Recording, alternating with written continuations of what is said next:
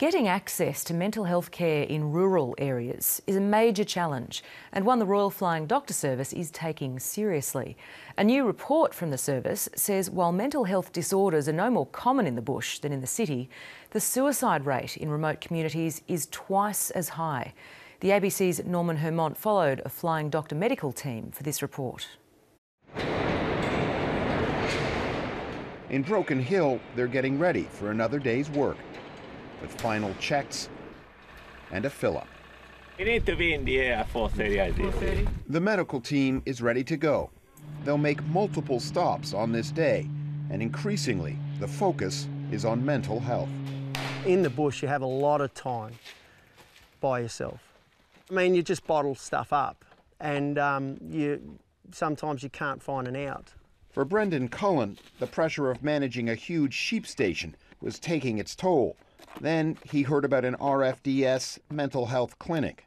Catching up with one of the mental health nurses gave me the tools to be able to work out how I go about living a day-to-day life. My life's a hell of a lot easier now than what it used to be. A new report from the Royal Flying Doctor Service looks at the state of mental health in remote and rural communities. There's no difference in the prevalence of mental health or mental illness between city and bush, but people who live in the country get less access to care and they become sicker. Distance and isolation are huge challenges. For those living with mental illness in the bush and the outback, the Royal Flying Doctor Service is a lifeline. Each year, it flies hundreds of people experiencing mental illness out of remote communities for treatment.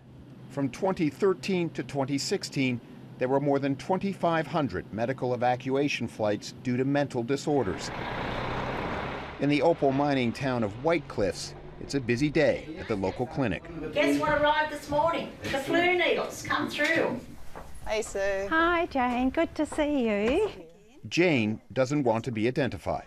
We haven't caught up for a little while, have we? She's reluctant to talk openly about the help she's getting. Without them, we would really be lost here. For Jane, it's something she tries to hide.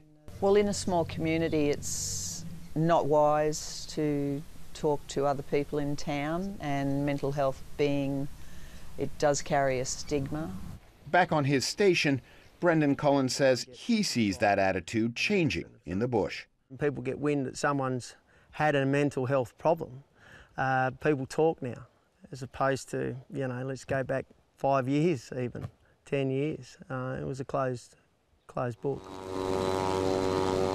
The RFDS says to do more, it's going to need more money and recognition of the challenges of treating mental health in remote Australia. Norman Hermont, ABC News, White Cliffs, New South Wales.